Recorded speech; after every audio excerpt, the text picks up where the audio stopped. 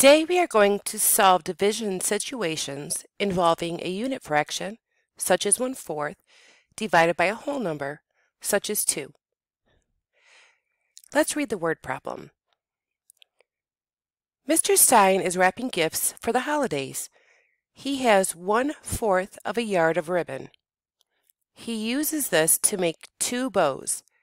What fraction of a yard did Mr. Stein use to make each bow? What do we know after reading the word problem?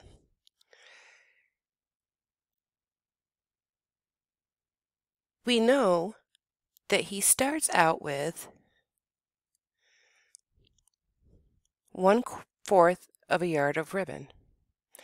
We also know that he uses the 1/4 yard of ribbon to make 2 bows. What do we have to figure out? Let's work backwards from the question mark. We need to figure out what fraction of a yard did Mr. Stein use to make each bow. A says, use the number line below to represent the word problem. Let's mark this number line from 0 to 1, and then we need to split it into 1/4 parts.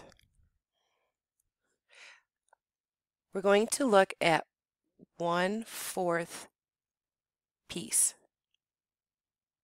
And we know we need to divide the 1/4 piece into 2 pieces.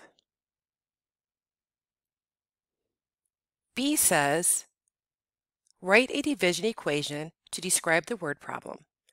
Label the numbers in the equation. We took 1/4 of a whole and divided that into 2 equal pieces. And when we look at that, we can see that each piece is now 1/8 of a whole. Now we need to label.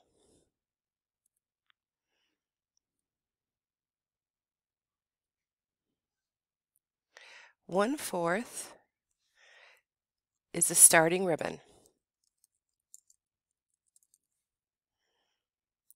The 2 is the number of bows he makes with the 1/4 yard of ribbon. And our answer, 1/8, is the amount of ribbon in each bow. C says to explain how the number line model shows the solution to the word problem and the division equation. The number line shows the solution because it takes the 1/4 ribbon he started with and divides it into the 2 bows he makes.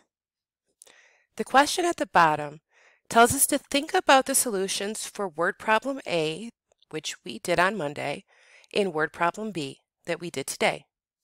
Why are the solutions to these word problems smaller than either of the other numbers in the word problem? The numbers in the solution are smaller than the numbers in the word problem because we are dividing a fraction into smaller pieces.